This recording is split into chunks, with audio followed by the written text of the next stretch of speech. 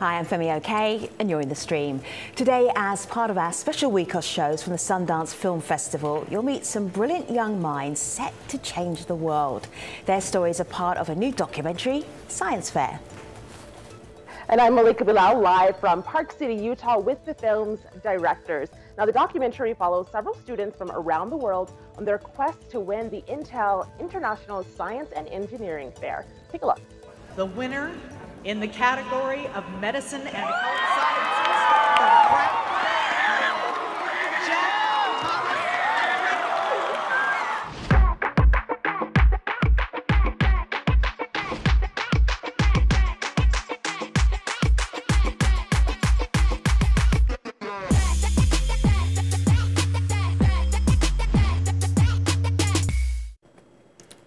Those youngsters you just saw are real scientists. At today's science fairs, teens are making stethoscopes powered by artificial intelligence and researching cures for the Zika virus. The documentary Science Fair showcases these remarkable students and their endeavours at a time when scientific fact is being challenged around the globe. The film also raises the question of how to nurture young people with extraordinary talents. Joining us to talk about this, in Brookings, South Dakota, Kashfia Rahman. She's one of the young scientists featured in the film. Also in the documentary in Santa Clara, California, Robbie Barrett. Here with me in Park City are the film's directors, Cristina, Costantini, and Darren Foster. Welcome to the stream, both of you. Thank you. I am geeking out already about this show because I loved the film and I love science, clearly. So I know the same is true for you all. Cristina, you've called this a love letter to the world of science. How so? So I was a science fair kid. When I was in high school, I went to the International Science and Engineering Fair 2 years. Congratulations. Thank you. And it totally changed my life. It validated, the interests that I had. It gave me confidence. It rewarded intelligence and all kinds of, it was an incredible experience. So I wanted to show what an amazing place it was. It's also a really funny place because it's full of teenagers, and so inherently it's a lot of fun. So we set out to make this little celebration of the science fair world. And Darren, what drew you to the film? Christina.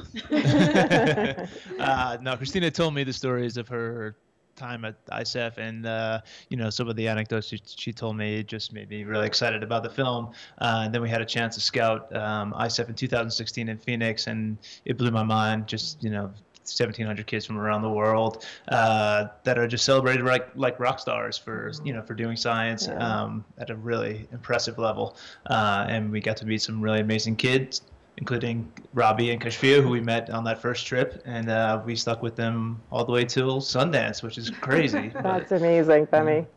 So Kashfia and Robbie, I'm just thinking, what is your secret sauce that made you a few of the competitors that ended up in the Science Fair documentary? Kashfia, why did you think Cristina and Darren picked you?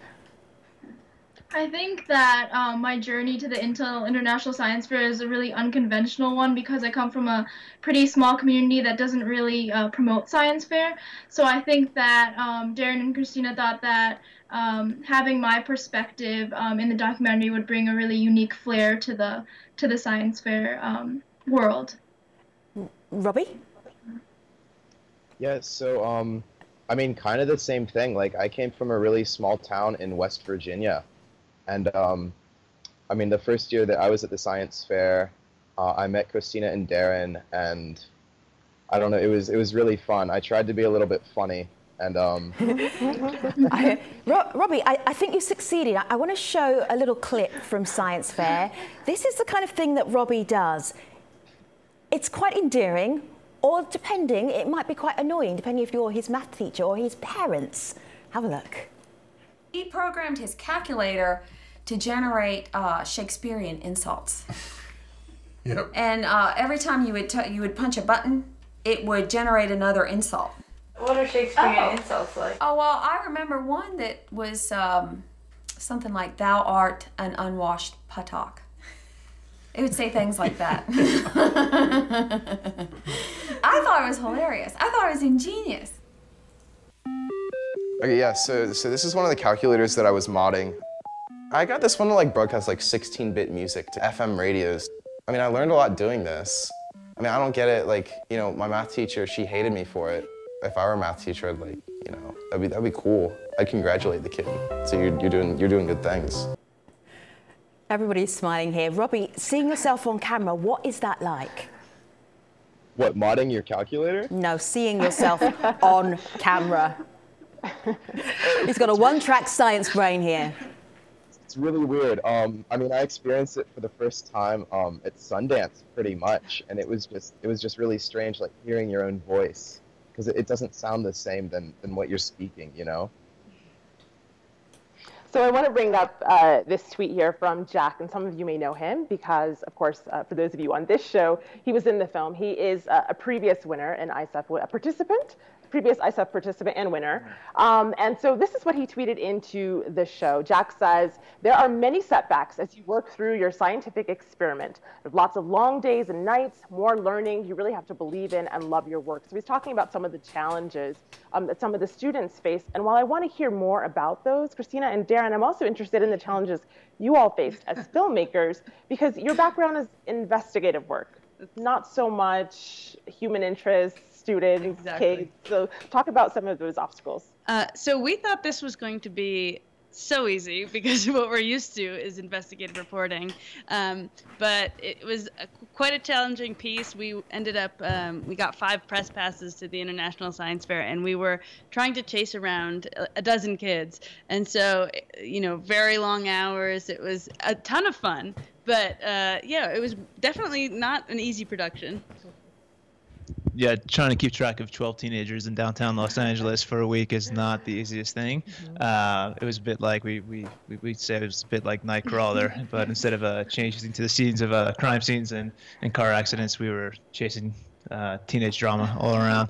But it was so much fun. I mean, we were just feeding off the energy of these kids. They were so excited to be there. We were so excited to be there, and we were very invested in them by this point. So, you know, we just really were just excited to document their journey there. It was amazing. And Penny, as promised, I want to get one of the students' reactions to this tweet about the setbacks, because the film doesn't make it look easy. It shows that it is difficult. But Kashfi, I'm wondering for you, what was the biggest difficulty? Probably the biggest challenge throughout the whole science fair process was finding like that adult to kind of help guide me through all the paperwork and all the complicated processes that were required to have a project to present at the International Science Fair, because Science Fair isn't recognized or sponsored by my high school, so it was really hard kind of finding that mentor figure to help me with the journey. Tell us about the mentor you did find, because he's quite an unusual person.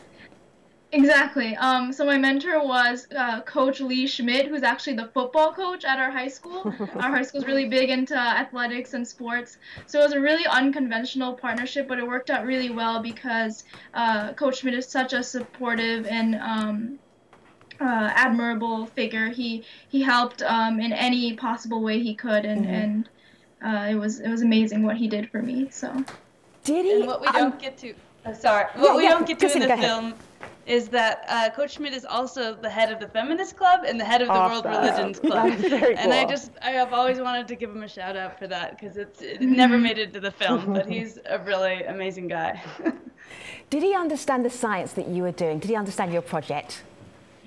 I explained my project to him a couple times, and he didn't quite understand all of the technical aspects of it, but I think he had a pretty good grasp of what I was doing, and he always praised me for, you know, raising a public health concern, which was a big part of what my project was. But so although he didn't understand all of the science behind my project, he definitely understood it well enough to be that figure, that guiding figure. So let's have a little look at Kashfia's project.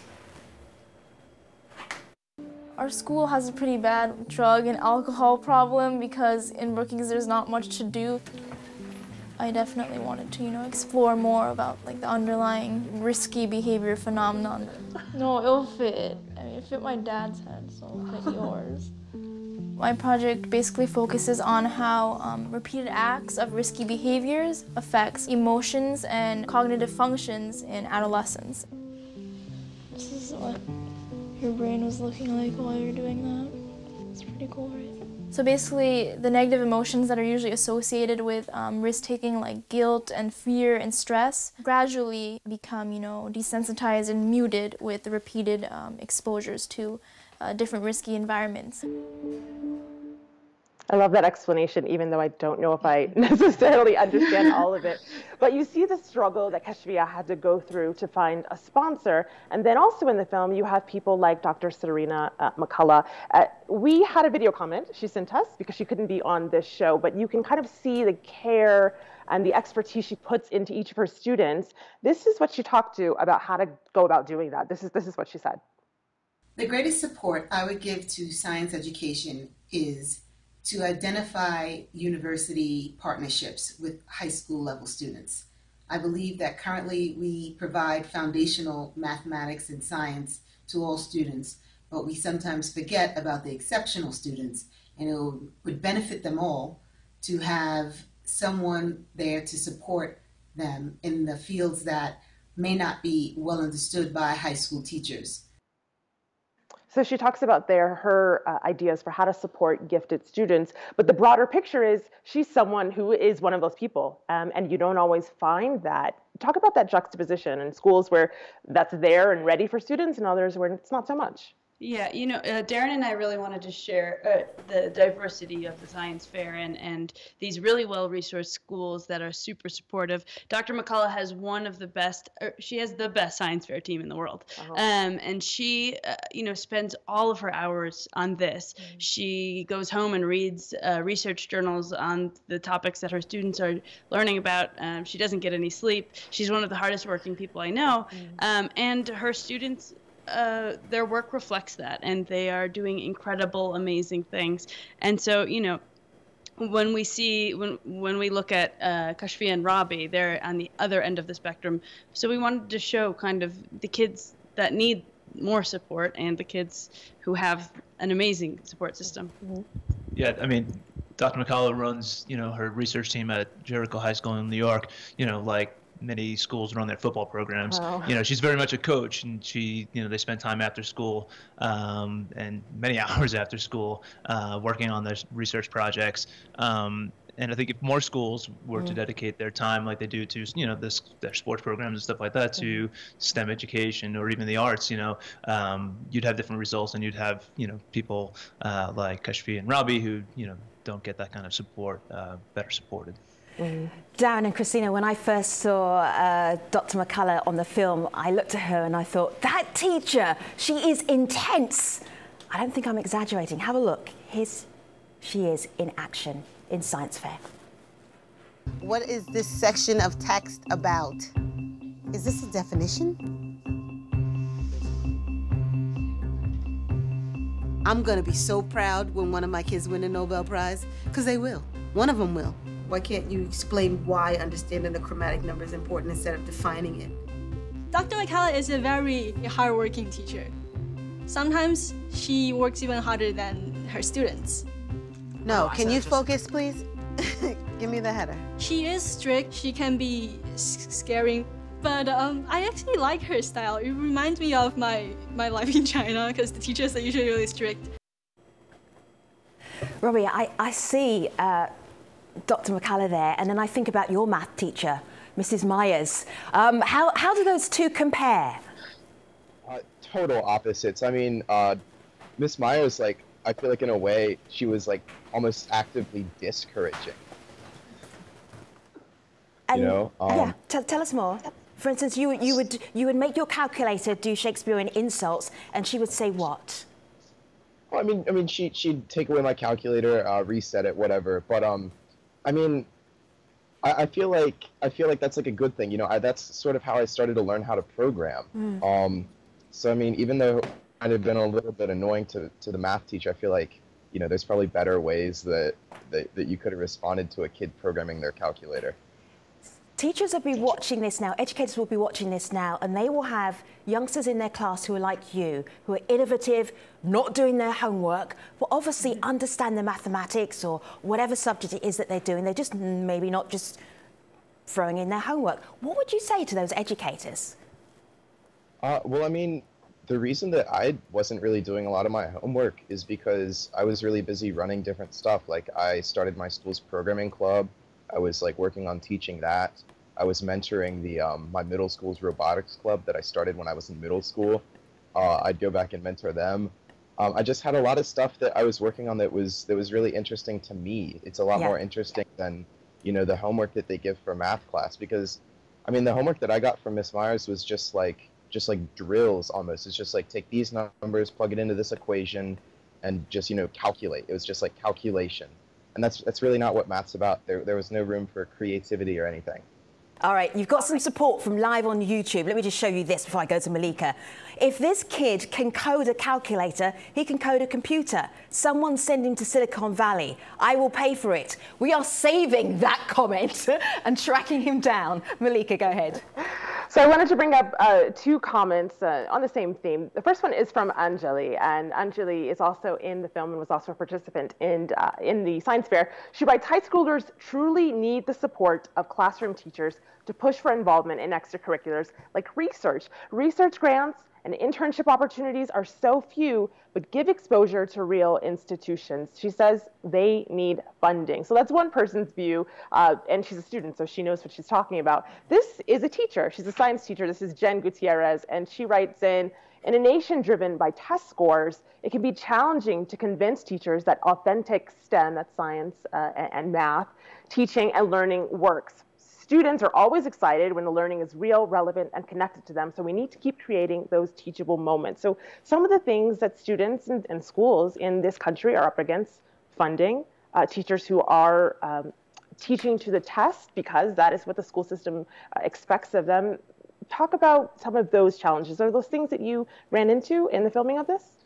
Yeah, I think, you know, certainly in Robbie's case, you know, here's obviously a brilliant kid who's very good at taking on independent projects. He's very committed to the things that he's interested in, but he can't find the support in an education system that teaches to the test. And so, you know, a little more sympathetic maybe to Mrs. Myers from that standpoint, that, you know, she's got a job to do, which is to keep the kids, you know, doing well on these state exams or national exams.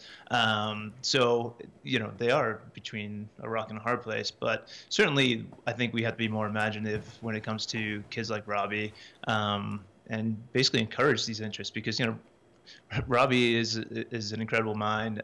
You know, there's that old Apple ad, think different. Robbie thinks different. And like, he is like one of those kids that is just going to push the envelope and really make big changes in this world. I want to share something with you from Kashfia's Twitter feed. It's a little mention here from Harvard University in the class of 2022. Where were you going to university, Kashfia? So I recently committed to the Harvard University class of 2022, and I hope that in college I'll... Oh, there's applause from Park City. Do you hear it? There's applause. Congratulations.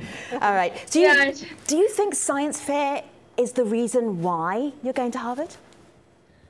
I definitely think that my participation and success at ISEF contributed to my acceptance to Harvard. I feel like top colleges like Harvard really seek a unique student body, and I feel that participating in ISEF really kind of set me apart from a lot of other kids my age. Misty Knight says live on YouTube, watching you, Robbie and Kashfia. Robbie, this is for you. What scientific breakthrough are you working on? In order to change the world, you have to have some kind of scientific breakthrough that you're dedicated to. What's your current work? So it might not be a real scientific breakthrough, but right now I'm working a lot on generative art. So trying to get artificial intelligence to create artwork.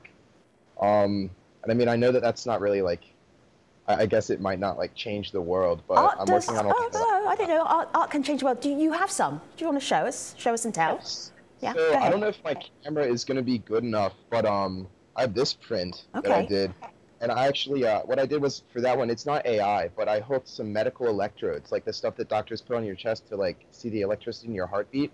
I hooked this up to a house plant, and I used that as random noise, sort of, in this plot. So it used like the energy that was bouncing around in the plant.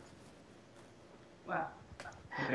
That's incredible. Exactly. Incredible. I love that. Okay, so I want to share one more comment from someone else who thinks different and differently. And Robbie, you might relate because he also wasn't really that interested in his classwork. This is Adria, and this is what he told the stream.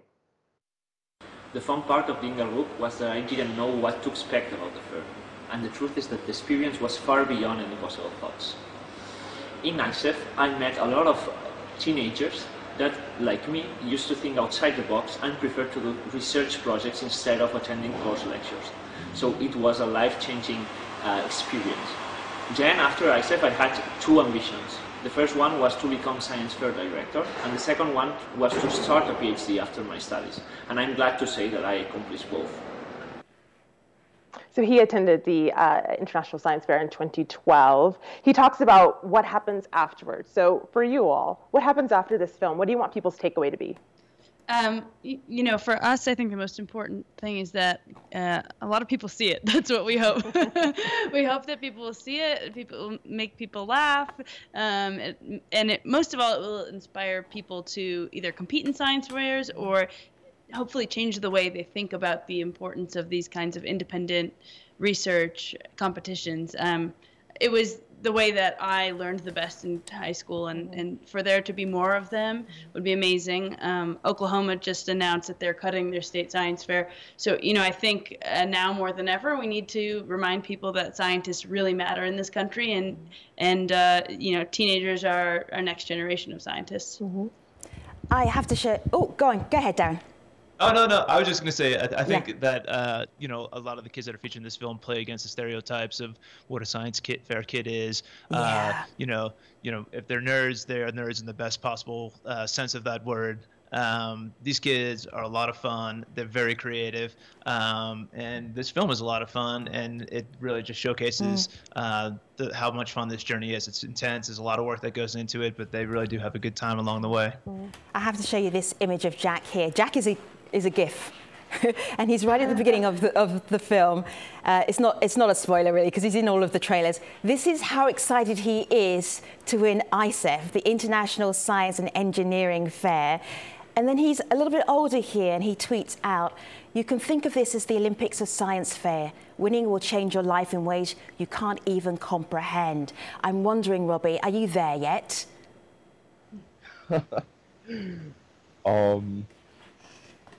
Work in progress. Kashfia, has your life changed yet, or was it too close to science fair for you to say it's different? I think my life has definitely changed as a result of science fair.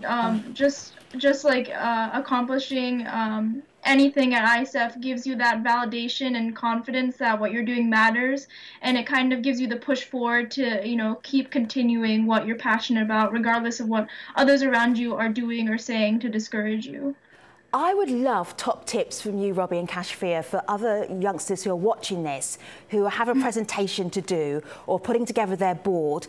Always do what, Kashfia? What would you tell them? I think always kind of, it's going to sound kind of cliche, but always speak from your heart, because I know a lot of kids, like, they rehearse their presentations and become kind of robotic, but I think if you kind of put everything in your own words and speak very clearly and naturally, that you'll really get your point across to the judges as best as you can. Robbie?